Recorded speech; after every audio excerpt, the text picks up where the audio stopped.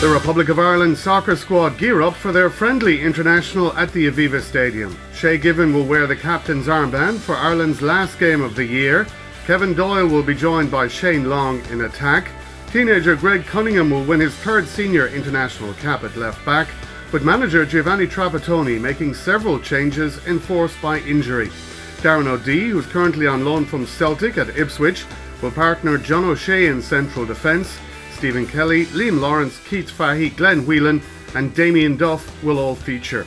Ahead of the match, Liam Lawrence, Greg Cunningham and Stephen Kelly lent their support to publicising a special one-off limited edition pink version of the Irish home jersey from Republic of Ireland soccer sponsors Three and Umbro.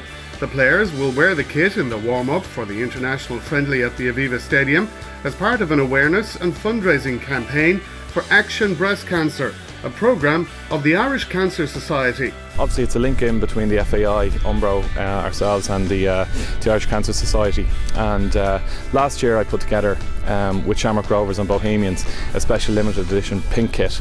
We did 500 of each and they sold out very, very quickly and very well. And with our contract with the FAI, I decided to try and propose the same thing, and thankfully it was very well received. 10% of the takings of the retail price is going to the Irish Cancer Society. The jerseys themselves go on sale on December 3rd, and we expect them to be sold out straight away. They're available to pre-order now on faishop.com.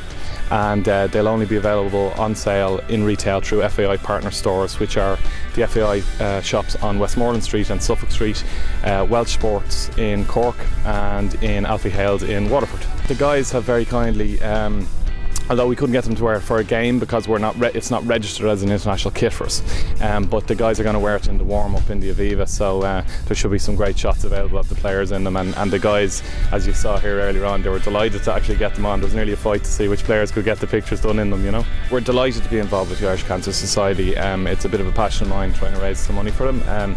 Jim O'Malley in the Irish Cancer Society is a great guy, and for him, he said, you know, apart from the money, which is obviously very beneficial, it's about awareness, and thankfully when you have the Irish international team or contact with them as we do, it was a great link in, and it gets plenty of publicity, and that's what it's all about really.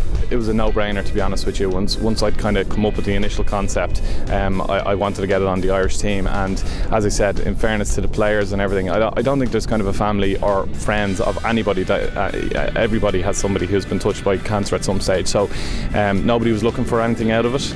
Everybody was prepared to do it, and they did it with a smile on their face, so thanks to the guys, the players who got involved and stuff, but as I said, I think everybody, it's a very easy decision for them. We're only doing 3,000, and I think with the good PR that we've got around the jersey today and the launch and the announcement, I literally think and they'll probably be gone within 24 hours, so I'd advise anybody who's looking for one, pre-order one online now.